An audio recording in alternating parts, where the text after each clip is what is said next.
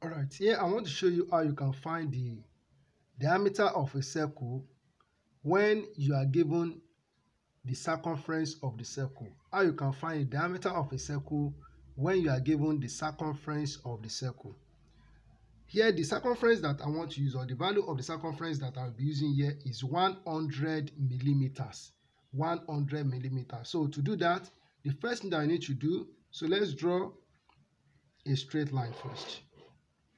Okay, so this straight line, on this straight line I will take a measurement of 100 millimeters on this straight line. So this is it. So this is point A and this is point B. So they are 100 millimeters apart. So this is point A here and this is point B. It's 100 millimeters. Okay, so this is my point B. Alright, so since it is the circumference that is given, I have to make this line, I have to make it thick.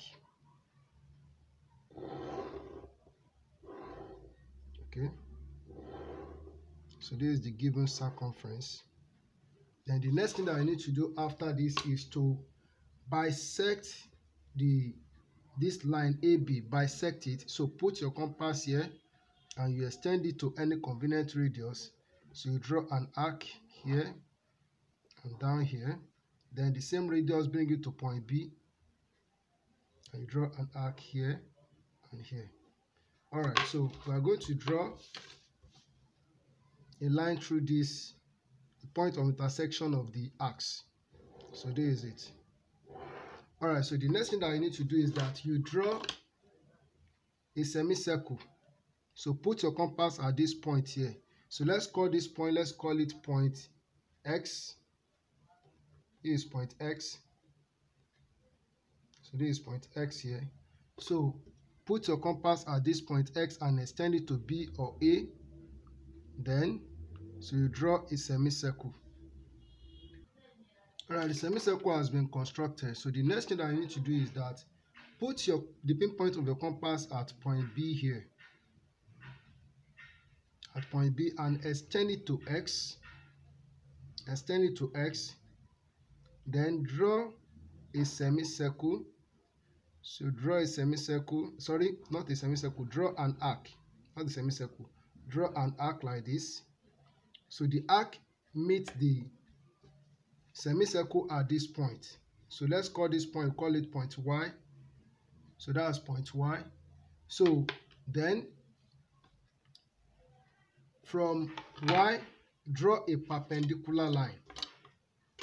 From point Y here, so draw a perpendicular line.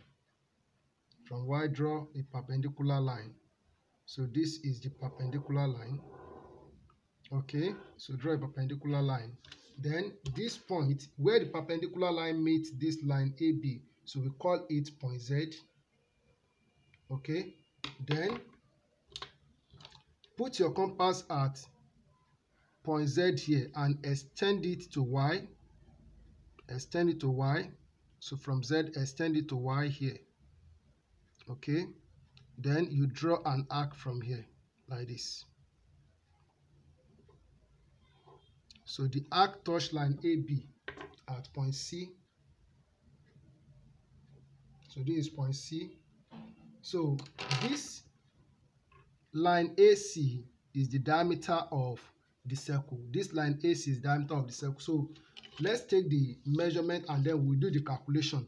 So if I take the measurement from here, so I'm having this to be 32 millimeters. The diameter is 32 millimeters. So AC is 32 millimeters. That is the diameter of the circle. So let's do it by calculation. I will work it out and show you what I get.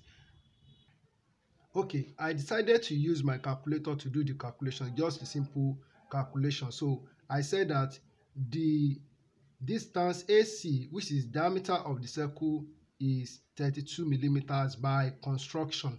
Now, by calculation, let's see, as we know that the circumference of circle is calculated with pi d. So the circumference is equal to pi d. So for us to get the diameter, we are going to divide the value of the circumference by the value of pi. So pi is 3.142. So we have that the circumference is 100 millimeters. So if I type 100 here, this is 100. So divided by the value of pi. So pi is 3.142. So 100 divided by 3.142 gives me 31.8, which is approximately 32 millimeters. This is it. So which is approximately 32. So it means by construction we are correct, and by calculation we are also correct. So this is how you can find the diameter of a circle when you are given the circumference of the circle. Thank you for listening.